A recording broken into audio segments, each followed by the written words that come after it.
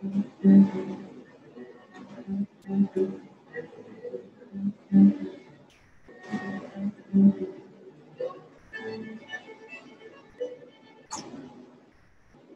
afternoon and welcome to Catskills Commerce. I'm Ray Pucci, and as president of the Delaware County Chamber of Commerce, I am honored to work with the most optimistic and energized people I think I've ever known. Business leaders, business staff, throughout the Delaware County and the Catskill Mountain region, and together, we help move our local economy forward. The Chamber believes that prosperous businesses support prosperous communities. And in these days, I like to say that the Chamber believes that healthy communities start with healthy businesses. We support our entrepreneurs by advocating for public policies that create an environment in which private enterprise may thrive. We promote our region as a great place to live, to visit, to learn, to work, and to play. We create programs that enhance our communities and improve our quality of life. We believe in collaboration, and we believe that the surest way to success is a partnership among business, government, community groups, and education that is mutually beneficial and based in respect, trust, and honesty. Finally, the Chamber believes in the potential of this region, our residents, our institutions, and all who call this special place home, or who have an interest in our collective success. That's the message, that's the purpose of this program, to continue to spread the news that we remain a vibrant and diverse place here in the Catskill Mountains. Well, thanks for joining me this afternoon, folks. It's been a few weeks since I've been on the air. I'm feeling a little rusty here behind the WIOX studio board, but we'll manage through this. A couple things going on. I think we have a really fascinating program planned for you this afternoon. In a few minutes, I'm thrilled to introduce to you a couple people who are working, again, it's about collaboration, right? Working to hopefully launch a Montessori school in our area. I never thought that I would, at any point in my life, say that, but they're making great headways, and we're going to talk about what's happening there with a Montessori school perhaps opening in Bovina as soon as this fall. And a little bit later on in the program, I'm going to introduce you to another friend, Jerry Pellegrino. No, not that Jerry Pellegrino that you may be thinking of. Jerry, this is the son of Jerry Pellegrino, who was a dear friend of mine. And Jerry and his wife Erica have launched a new business over in outside of Maridale, Strickland Hollow Distillery.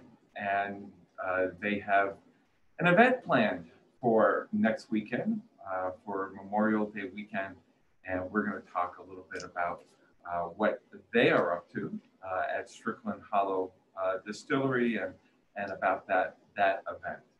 Well, I guess the big news this week is that we can start, at least those of us who are vaccinated, can start putting away our masks. The Center for Disease Control last week, or was it last week or earlier this week? Last week, I think, issued new guidance. After a few days, the state of New York went ahead and agreed with that. The governor's experts said that CDC is correct on this, and those who are vaccinated don't need to wear masks. Just to be cautious and maintain some distance still, but certainly outdoors and even in a lot of indoor settings, those who have been vaccinated do not need to wear masks. Now, a couple words of caution perhaps here. Please, please, please be sensitive to when you walk into one of our local businesses as to the concerns and desires of the business owner. A lot of businesses and other places are still asking that you wear masks, whether or not you've been vaccinated or not. Please don't make a fuss about that.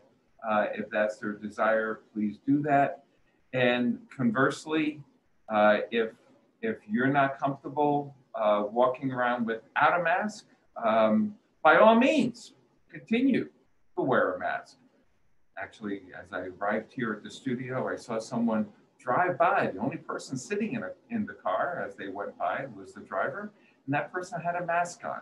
I'm not sure who they were protecting or being protected against, but we all have our own levels of comfort, obviously. So I think in a lot of ways, our business owners have been placed in an uncomfortable position where there's really no enforcement. We're all kind of taking that pinky swear that indeed we have been vaccinated and feel comfortable walking around outdoors without masks.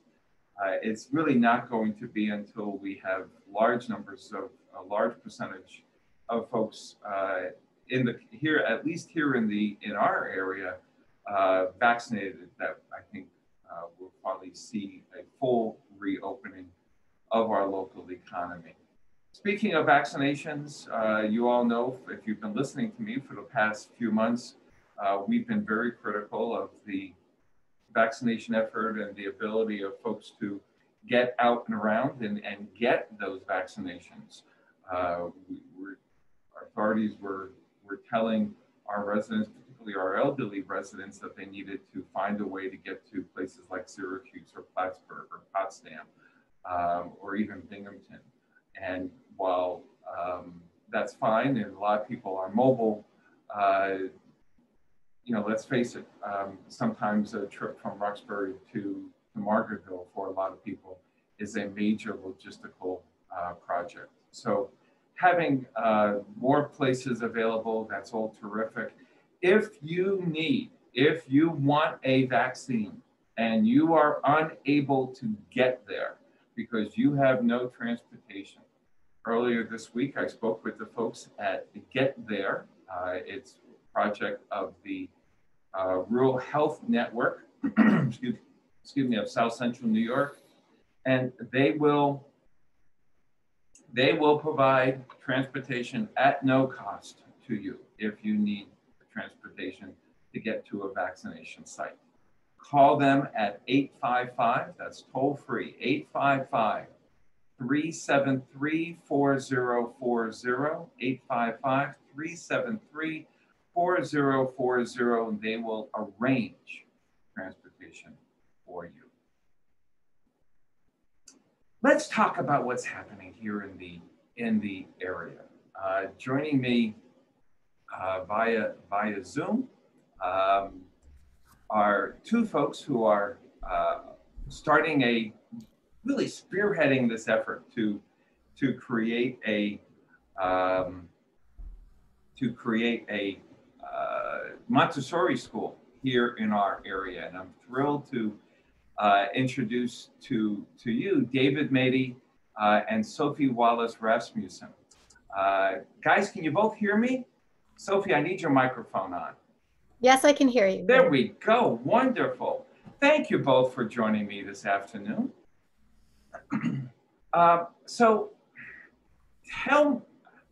Let's start right from the beginning. You know, I'm familiar with the Montessori idea of education. Not a lot of people, I suspect, are. There are a couple Montessori schools. I think there's one in Kingston, one recently started over in Catskill, in the village of Catskill. But for a lot of folks, this is something unknown. So let's talk about what you've done to date and what's the Montessori concept? Well, the Montessori concept is an educational methodology that is based on a system that was designed by Dr. Montessori, who's an Italian doctor and professor. And she, back in the last century, in the 1910s and 20s, designed this educational method based on her observations on younger children and how they needed to learn and how they preferred to learn. And her studies led into this method that is now used worldwide. There's over 20,000 Montessori schools worldwide now, and 175 of them are in New York State, actually. And so it's actually very successful. And when we were looking at different school methodologies, we landed on Montessori because of its success and its very easy adoption into the American educational system. So let's talk about what brought you to this point.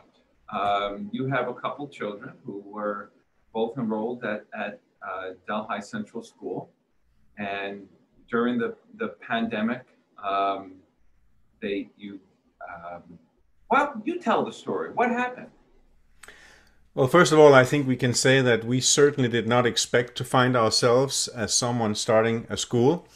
We're both entrepreneurs. We've had our own businesses for forever, and some in the field of education, but certainly not children education. But I think what happened to our family is maybe the same as happened to a lot of other families, that during COVID, for us homeschooling and with all the things that happened, we got a chance to question how we had been doing things. And certainly for us, of course, how we had been dealing with our children's education was very much up front, because we had to, or we chose to take the homeschooling in our own hands. So, as much as, COVID had brought about so many bad things, there may also have been some silver linings. And for us, this was the inspiration to say, well, maybe it's time that we take a look at alternative options for our own children's education. And that was really triggered by that. So the Montessori model, as you mentioned, Sophie, is a very broad one and can be adaptive in lots of different ways. David, you mentioned that you and Sophie have both entrepreneurs, both have owned several businesses during your lives. What's the focus of this curriculum that you're developing? That's a really good question. And one of the things that we landed on is because we are part of this amazing county and this beautiful nature that is surrounding us and a very rich farm history. So obviously, the first thing we thought about was how can we marry the Montessori method with what is available in this county? What is it that it offers uniquely here? What is it that it makes this area so special? And so we are focusing on 4 specific areas for the school curriculum, and they are nature conservation, which we know is a very important part of Delaware County, especially because we're part of the watershed. We are looking at the arts because we have an understanding that there's a lot of creative professionals who live up here, painters, artists of various shapes and stripes. And so we want to support all those families. We are looking at sustainability, both in terms of farming, but overall living. Like, how can we farm in a sustainable and environmentally great way? Excuse me. And finally, we're looking at entrepreneurship. And that is really because, as David said, we have been building businesses ourselves, and we know the value of being able to be financially independent and support whatever dreams that you want to pursue, and employing that idea and that aspect into a children's education, we feel is a really great asset to this school and to the community's children, who probably will end up being the next baker or shop owner or farmer or something of that ilk. So let's talk about what steps you've taken thus far. Yes, I can say a bit about that. It may be the first time ever that someone started a Montessori school in just 8 months. So certainly being experienced in entrepreneurship have been very helpful. When starting a school, and I'm thinking here for all the people who are running a business who's listening to these to this program, you can imagine that either you are a teacher and you want to start the business of a school, so you got to find some business people to run the school. In our case, it's been the other way around. We are someone who have some experience in business, but we have to hire people instead who knows about education and so on. We've certainly also taken training ourselves, and Sophie's in the process of getting certified by Montessori associations and so on. But we came from it as a business. We thought of creating this as a nonprofit. It turns out that in many ways, in terms of getting approval from New York State Education Department and other things, it's actually better to run it as a family-owned business. So that's what we are doing. So the first step to start a school is to get a license. You cannot start a school, you cannot incorporate a company bearing the name school in the name unless you have consent from the governor. So we've been working on this for the beginning, and we're happy to report that just this week we received a letter of consent. So we now have a license to run the school. The other thing that is important to run a school is parents and families. And we were very fortunate to know already from our friends and our network and the people we have spoken to that there was quite a big interest in an alternative school option. And this is certainly driven by the changes in demographics in the area. We ourselves are someone who came from Brooklyn, where we lived for 11 years and were blessed to discover what this county have to offer, but we're certainly not the only ones. And we know also from our dialogue with the Economic Development Office in the county that this is certainly a demographic change. So there's a lot of these parents who may already have been attending alternative schools and private schools, and we have already more than 150 on our mailing list, which is one of the things you want to do as a business, that have been interested. And we have letters of intent already from more than 30 families. So that was the second thing that we've done. The next thing is finding a property. This school is going to be on a farm, and we are very far in finalizing the location so that this can be true to what Sophie spoke about, that this is a school focused on farming as part of the curriculum. And then the last building block, which is the one we're working on right now, is to get funding. So we would have no grants from the government. We will have no contributions other than what parents will be paying to finance the operations and the teachers' salaries and so on. So we're trying to get the funding in place. We're applying for SBA loans. We're working with banks. We're working with different lenders right now to make that work. And that's what's happening right now. And I would say the last thing that is missing for this to be a reality and open up this September.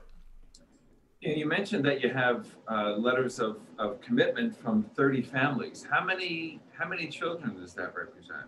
That is about 30 children as well. In fact, it's a little bit fewer families, but representing 30 children, which, by the way, Ray, is enough. If all those letters of intent would materialize, we were good to go.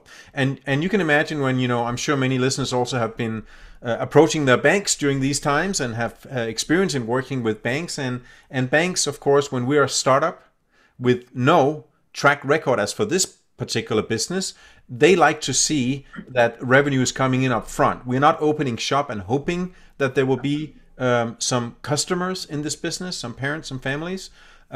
We are trying to get as much as we can up front. So if all those letters of intent actually materialize and become parents who will commit, we're good to go. But we're certainly still looking for more. We know that a letter of intent is not a final commitment, and people change their minds, and there can be reasons why they cannot attend for any reason. So that is one step.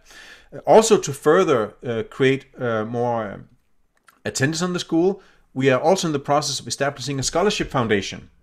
Because even if this is a private school that lives from payments for tuition from parents, we want to make sure that any child in the community, regardless of their financial circumstances, get a chance to join the school.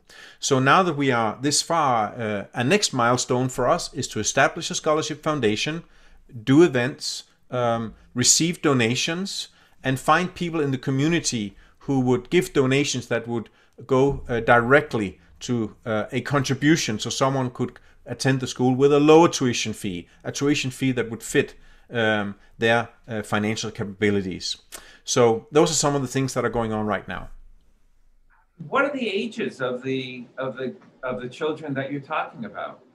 That's a great question. And with all hope, this September, we're opening 3 classrooms, one for toddlers from the ages of 18 months to 36 months, Okay. a small classroom for primary kids, which is ages 3 to 6. And then we have an elementary classroom, which is running from 6 to 12. And I just wanted to clarify, what does this mean? Well, we're actually doing mixed age classrooms, and this is very indicative of the Montessori way. They promote and support the idea of mixed age classrooms for various reasons, one of which is it resembles society. This is what it looks like. And they really want to promote that children like to learn from each other. The olders like to teach the youngers, and the youngers aspire to be like the older ones. So this really applies very well to what we're envisioning the school to be, is these mixed age classrooms. However, we do plan in the future to open up more classrooms and run all the way up until the finish of high school, providing students with a high school diploma upon their completion. So this will be a full-on integrated school from daycare to high school. You know, Sophie, you're really following a model that until the mid 20th century was really the standard model of education in the United States, with the mixed ages in that one classroom, you know, the whole idea of the one-room schoolhouse. Absolutely. And we were very inspired by this idea early on. We have been doing a lot of studying on history in this area, and know that there were tons of them. We have one of the old schoolhouses right down our road that we pass every day. They're beautiful, and we love the history that Delaware County has, and the US for that matter. We have books about it, and we just enjoy this story so much. And initially, when we were thinking about doing a school, we wanted to, resemble that history. We wanted to bring that history again, and Montessori is one way, because they support this idea. This is how they think is the best way to educate children anyway. So that was a really good marriage. Parents, of course, Ray, might be wondering, how can you have a teacher who can teach both a 3-year-old and a 6-year-old in the same classroom? How is that even possible? But the thing is that one of the core principles in the Montessori school is that children can choose what activities they engage in. And the teacher is a facilitator of that process. So Montessori school classroom are large rooms where there are different sections. That's, by the way, is why a barn is a perfect location for such a school. So the teacher will go around and assist children as they choose themselves, to a certain degree, what they want to engage in. And isn't that just, one of the things that defines also entrepreneurship? That is driven by passion, it is driven by using your own skills, but also collaborating. And I think also as a business person for my own children, that one of the things that happens in the mixed classrooms is that the older children take care or help or assist the younger children that are not yet able to do certain tasks or do not yet have information. This is called leadership. So I think that this model is a great way for the older children to get the chance to be in a leadership position, in a helping position. And I think that's a really great thing to experience, along with the opportunity of choosing things. Certainly working in teams, as you said when you started this program, the idea of collaboration. Anybody who has ever been in business knows that this is so fundamental to be successful in whatever you do in business and in arts and everywhere. So that's why the mixed classrooms is something that we feel very, very strong about. And the idea of the older children being those leaders, and whenever you're looked to be that model, there are some obligations, and there's some responsibilities that those older children, even if they're 6 years old, will be learning. So it certainly is a model that, and as you said, replicates life. in a lot of ways. Very much. If folks want to get involved, either be with their children or to help finance, whatever the case may be, how can they find out some more information about what you're doing? Well, the best thing to do is actually go visit our website, which is bovinamontessori.com. And there you can sign up for our email updates, which is a really great source of what the news is. What are we doing right now? You can also find on the website, we have blog posts where we announce what is going on right now. So you're updated on all these developments and how we're doing, getting towards that seminal mark in September, where we hope to start the school. And you can also write to us personally if you have questions. Our email is on that website as well. Yeah. And we have people signing up for our mailing list. Some of them have, of course, children that are in the school age and who would like us to start as soon as possible. Others sign up on the list if they just want to keep in touch, and some are thinking for the following year maybe. And then we have people without children who would like to support. And we're really thankful for that. They're helping spreading the word. They're sending around the link to people that they know, and so on.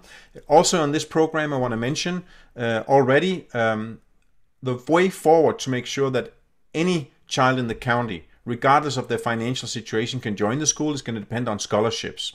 So if there's any businesses listening to this who would like to give a contribution in any way, by time or monetary or with facilities or equipment or anything at all, we would certainly love to hear from someone who will support this. It's going to be a community effort. It takes a village to raise a child, and it also takes a village to raise a school. So we hope for much support from across the community.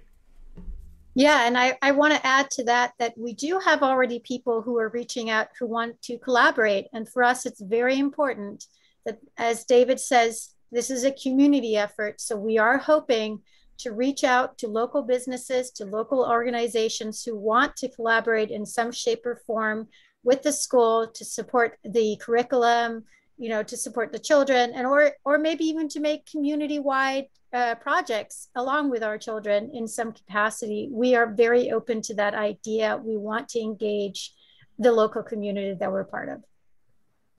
Well, David Madie and Sophie Wallas Rasmussen, thank you both for telling everyone about what you're doing with the Montessori school. Certainly, I wish you great success. I think we'll have you back every so often on this program and others to give us a bit of an update. It's starting, as you said, starting from scratch to opening the doors in 8 months is ambitious, but welcome to Delaware County. That's the kind of thing that we get to accomplish in this area, and that's one of the beauties of being part of this really special community.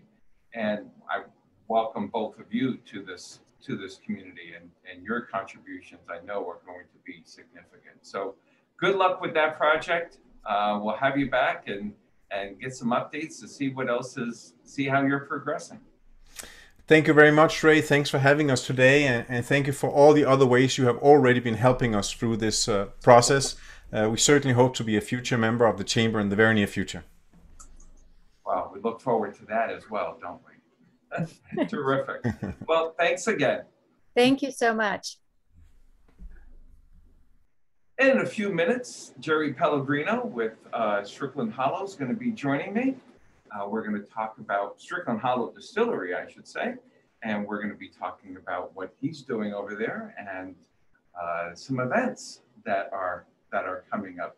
But first, let's take a look at our weather forecast. It is one of this, to think that just a few days ago I still was wearing something of a winter coat,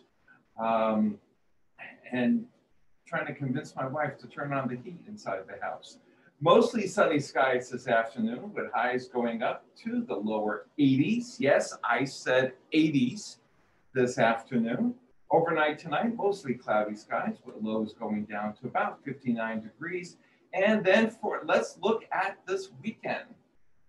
For tomorrow, partly sunny skies, and a chance of a shower a little bit later on in the afternoon. Highs tomorrow going up to about 82 degrees. For Saturday night, we have a chance of showers earlier on in the evening, about a 30% chance, followed by mostly cloudy skies overnight with the low only going down to about 61 degrees. For Sunday, another warm day on tap. Highs on Sunday going up to about 80 degrees. We have a chance of some thunderstorms a little bit later on in the day, but nothing that's going to be any kind of washout. So get out there this weekend and explore. Overnight on Sunday, we got a chance of some thunderstorms early on, and then a slight chance of showers as we proceed overnight. Waiting for just a couple minutes, waiting for Jerry to come back, to come on to the on the line. And let me go back to what I was talking about while I'm waiting for Jerry. What we were talking about a little earlier with the unmasking of New York. We're following the CDC guidelines here in New York State. That's a great thing to hear. But often, as I noted, it's really going to fall onto the business owners for the enforcement. No one's going to be standing outside of a business. But if you do see that they have a sign out front that says, please wear a mask, please do so. Don't argue with folks. I don't want to sound like a critical school teacher here, but that is, that's critical to. It's really important that we respect the wishes of that business owner, and make sure that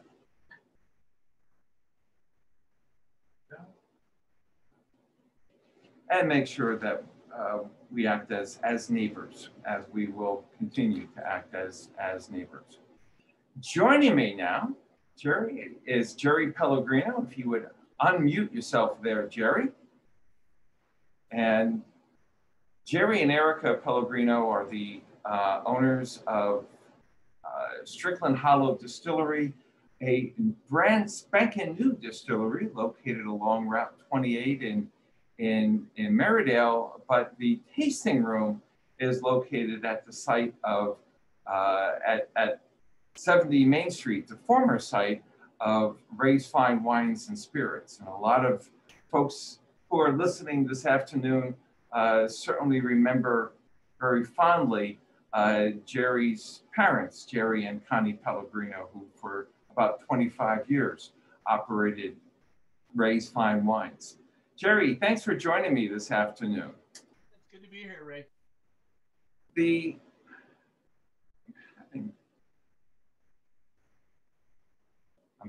I'm having some technical difficulties here at the board, so just bear with me a little bit here.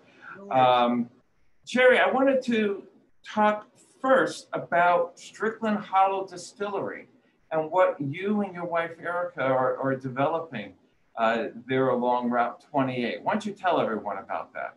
Yeah, certainly. So back in 2001, the family bought with what was originally the Lyman Strickland's farm, which is an old dairy farm, really with the intention of just sort of making it a leisure property.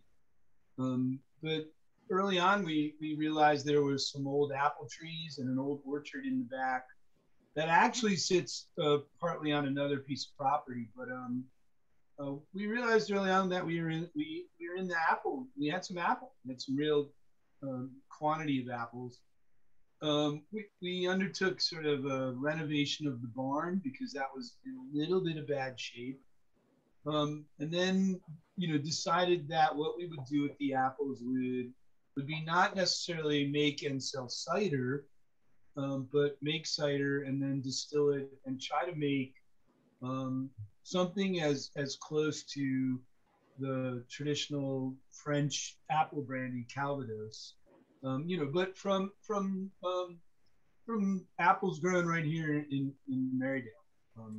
And so I guess in 2016 is when we first started that project, we also started planting a new orchard. And so on the east end of the property, we have another 320 trees that are just starting to produce fruit. And the distillery now makes two brandies, a pumice brandy and a Calvados style brandy. We make Pommeau, which is sort of a port version of things made with everything apple. And then the latest project is we do make gin now from, we have a lot of old maple trees on the property that we've been tapping. And so we've been using the sap as the sugar source for our gin. So that's what we've been up to for basically the last 5 years. All right, so let me see if I got this straight. You have gin, you have a Calvados type of product, an apple brandy. Yeah. And what else what have I missed there? So then the other brandy we make is called pumice brandy.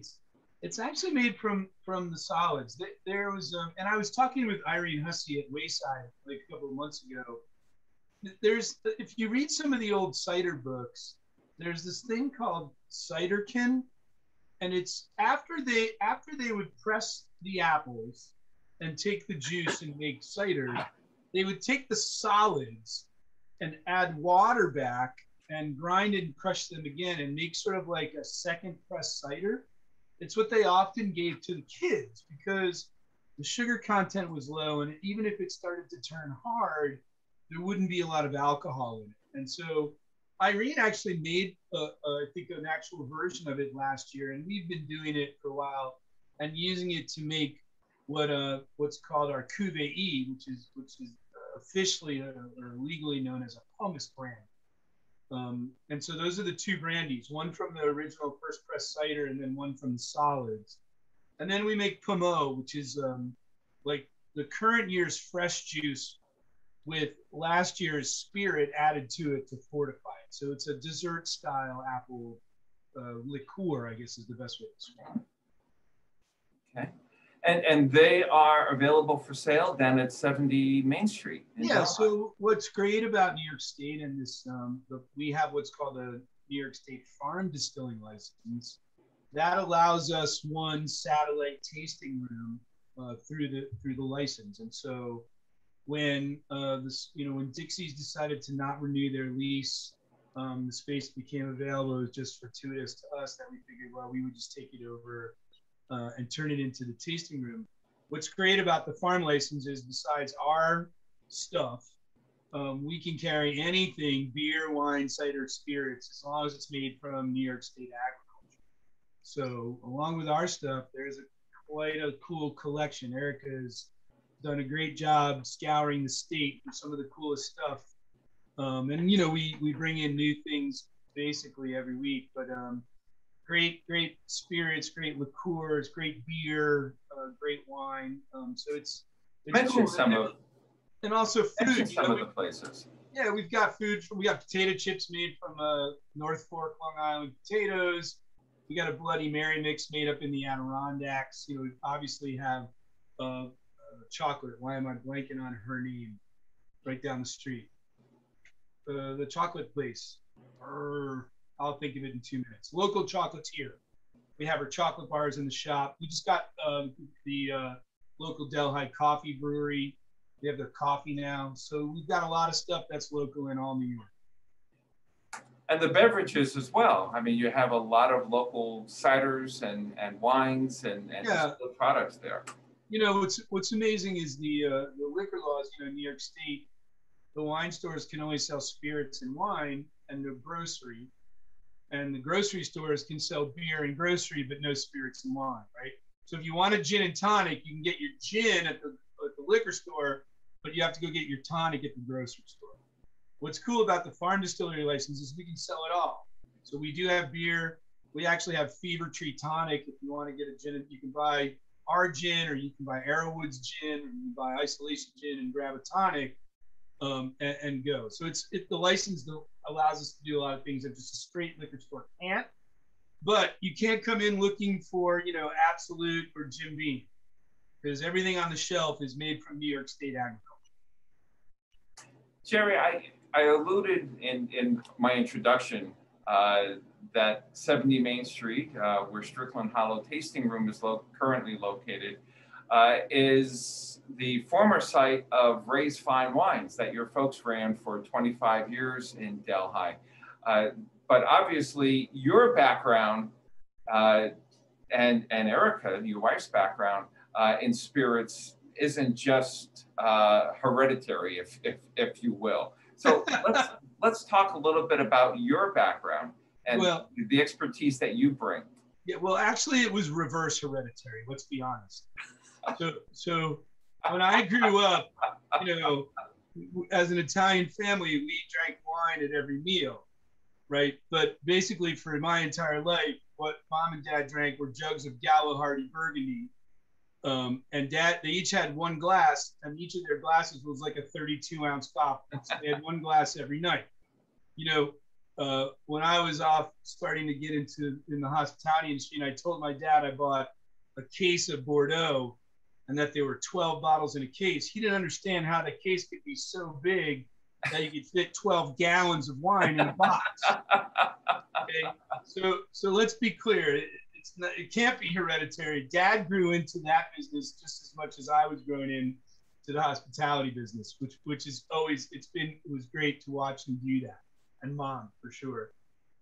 Erica and I, my wife and I, both come from decades of hospitality experience. I own 3 restaurants in Baltimore. I currently own a cooking school down here. Erica was in wine sales for many years. She was national rep for a Napa Valley winery, and then she ended up in Manhattan with MS Walker. So yeah, this has been something, this is the easy part. It's the farming part at Strickland Hollow that's become the challenge. It's growing apple trees and managing the farm.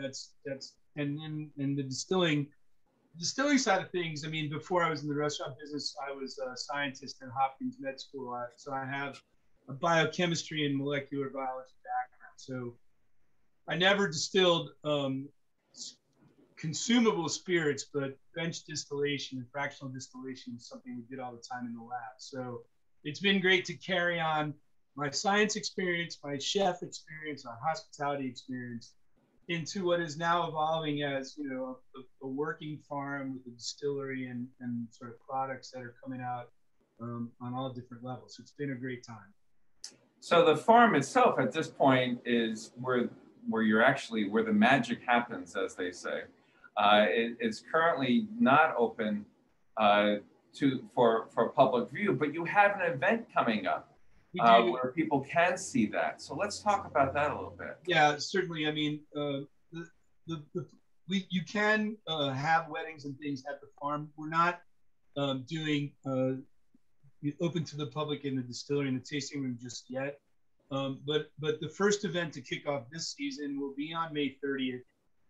It's something that obviously is close to your wheelhouse. Your son Dan's book, American Cider, which is an incredible book about what's going on in the world of cider. We thought the best way to kick off the season would be have a book signing, to have Dan there to have books. Irene Hussey from Wayside, Brian Linder from Linders, and we'll be there pouring their ciders. There's a bunch of other ciders that'll be able to be tasted. You know, it's going to be just a grand old day at the farm. We've got a great band called the Maple Tones providing music for the afternoon. It's going to be on Sunday, May 30th. So the Sunday of Memorial Day weekend. And it's just going to be, people are bringing their kids. We want to open the farm and let everybody see what we're doing. Let them see the trees. Let them see the barn. The barn is a stunning old building that was built around 1872 that we've sort of painstakingly renovated to stand for another 150 years. So we just want to invite the community in. It is a paid ticketed event. You grab a ticket on Eventbrite. It allows you to taste 8 ciders and get a tasting glass and get to see Dan if you need to buy his book. Some people have already come to the store to buy his book. I believe you've got a stack to bring with you for Dan to sign. No doubt, no doubt. But, we plan on using the farm as a place where the community can gather to meet other people in our area who are producing cider, beer, spirits, food, products. I mean, our goal is for that part of Maryvale to become sort of the center of Delaware County, to invite everyone to enjoy. Like you said, it's a magical. There's magic happening. It's a magical place we want to share with everyone. Part of it is to create community among those producers and others. Yeah, of course. I mean, coming from Baltimore, which is a little, bigger city, we've always had a community of restaurateurs and chefs. It's been around for a while. What's going on up in our area, Delaware County, it's still an infant industry, and people are still just really focused hard on getting their work done. But as we grow, we want to make sure that we build a real strong sort of consortium of everyone up there who's making great things from what's growing around the area, and sharing them with the people who are in the area with us. It's important. Jerry, you mentioned that there's going to be food available on the 30th, and you have some local chefs who are going to be doing that preparation. So because of Dad, very early on, I was forced to be involved in the culinary program at SUNY Delhi. I mean, and I say forced, maybe coerced, or maybe just my father rarely told me what to do, but he forcefully asked me many times to do things. You were voluntold. Yeah, exactly. Voluntold. I've had that Jerry Pellegrino voluntold experience. Yeah, you know how he works. I know you do. But yeah, so two of the instructors from the college, Chef Somo and Chef Sean, those guys are going to provide food for purchase. I think they're going to have, I think there are one or two students around who are going to help them. But again, I think it's such a cool resource to have SUNY Delhi with probably the best culinary program in the whole SUNY system, and arguably one of the best culinary programs in the state. Have them, as partners with what we do at the farm. It's really a cool experience. Well, it really is part of that, building that community that we talked about. So it's academic, it's businesses, it's individuals, it's sharing our passion. That's right.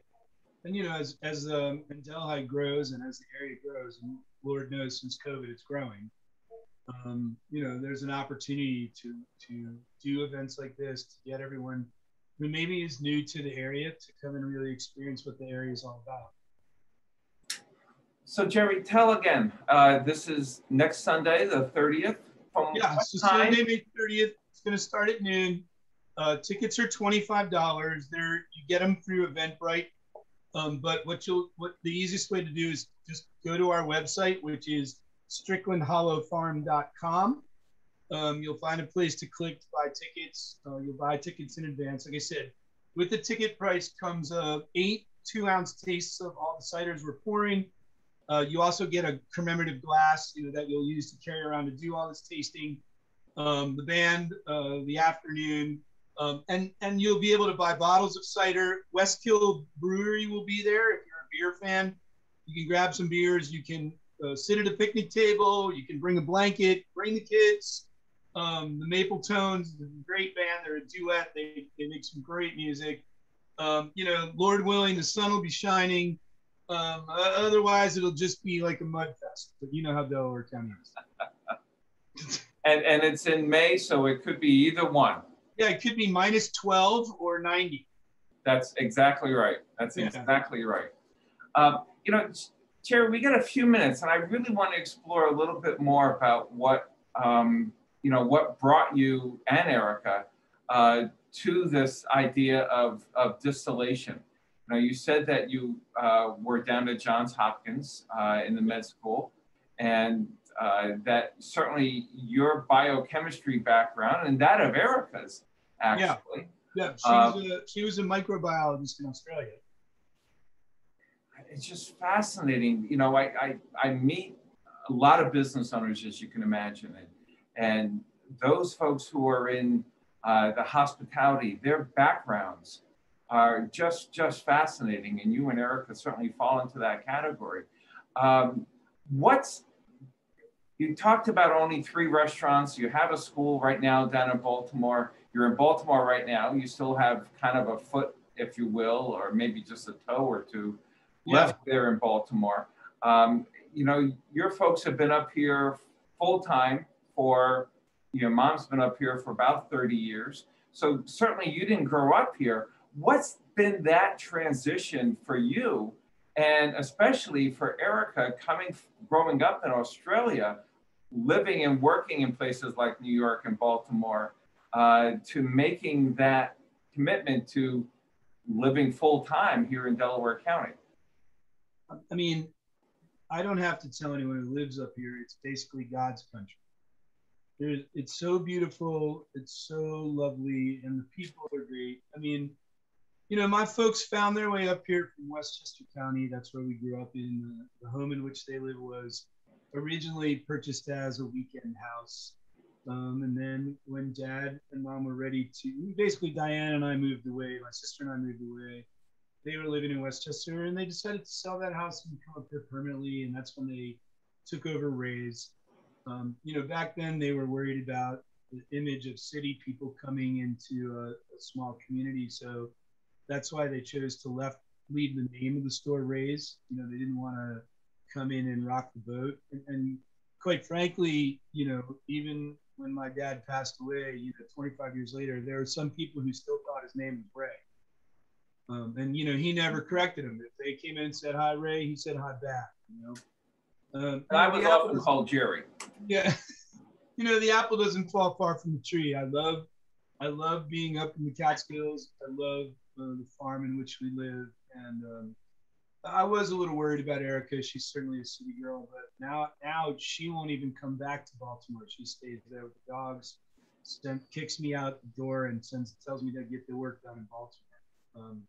You know, and all of our friends who come up, and we have lots of visitors, they don't want to leave. They realize, you know, what a great part of the world it is to be. And so it's not hard to be convinced to want to stay up here. In terms of being distillers, in the world in which you choose career paths, the best ones you choose are the ones that find you, not the ones that you find. And finding all these apple trees and having to do something with them it found us, and making something out of what you grow on your property. I'm not sure there's anything more fulfilling than that. I mean, it's an amazing path to go from the start to watch these trees grow and to harvest these apples, and then to turn them into something. It's, you know, for me, it's the best thing I've ever done. So we're really excited to be here for a long time. Well, we certainly wish you that you're going to be here for a long time. Yeah, well, we will. God willing, we'll be able to run the store for another 25 years. So we're looking forward to it. How has been that reaction to the store there in Delaware? It's great. No, it's great. I mean, you know, I find it very interesting. New Yorkers are really proud of New York stuff. I can tell you the Maryland wine industry suffers a little bit because there's not a lot of Maryland pride in Maryland products. But in New York, like if it's from New York, New Yorkers love it. I mean, we get a lot of city folk and they're like, "This stuff's all New York?" And they're like, "We're taking it all back to New York City." You know, New Yorkers are really proud of New York. I mean, look at all the great programs. The I Love New York, Taste of New York. You know, it's a state that supports the state. And being a store that's all New York, I mean, it can't get any better than that. And the stuff that we have is amazing. I mean, the wines, the spirits, they will rival anyone's in the country and in the world. It's not that we're forced to sell stuff from New York and we dread selling it every day. We're so proud of all the stuff we have in store and what the people make. It's amazing. Yeah, it is. It's terrific stuff. You really have some great stuff there. Well, Jerry Pellegrino, thank you for joining me this afternoon. Thank you for having me. You kidding me? Well, let's tell folks again. You have an event next Sunday on the 30th at Strickland Hollow. What's the address and what's the time? So we're at 9483 Highway 28. We're the big dairy barn with the red metal roof right on 28, right as you come through town. It'll start at noon. You'll go to the website, stricklandhollowfarm.com, to grab a ticket. And we'll see you there. It'll be like a family, fun, friends, just a real great way to spend a day on a farm. And also just stop, and tickets are certainly available as well over at the store, I presume? If you go to the store, we'll get you online. You can buy a ticket right on the POS machine. Okay, terrific. Yeah, for sure. It's great. Well, we're looking forward to a beautiful day. Imagine if it's a day like today. That would be pretty tremendous. Yeah. And Eric is at the store right now if you need to go buy some booze. And we are heard right here. We are heard in Delhi. So there you go. Just stop over and see Erica. Jerry, thanks for joining me this afternoon, and we wish you great success with the program next week and continued success on Main Street in Delhi. Having an active business there in that storefront is always important. Well, and now we have a beautifully smooth road upon which to drive to. New paint and everything. That's right. Thanks, Jerry. See you soon. Take care, Ray. Well, we'll see you on Sunday. Yes, count on it. Bye-bye. And thank you for joining me here this afternoon on WIOX Community Radio at 91.3 FM. We've been talking with the folks from who are starting the Montessori school in Bovina, as well as Jerry Pellegrino with Strickland Hollow Farm Distillery, and really fascinating program, I think. And in case you missed part of the program, you can go to the Chamber's YouTube channel where a recording of today's program will be available to you. As well, if you're listening and you're on the Delhi cable system, the program will be rebroadcast on their local one television channel if you have Delhi telephone. Thanks for joining me this afternoon. Not sure who's up next for the program, but I know we'll have something entertaining here for you. So as for me, I'll be back in a couple weeks with a new edition of Catskills Commerce.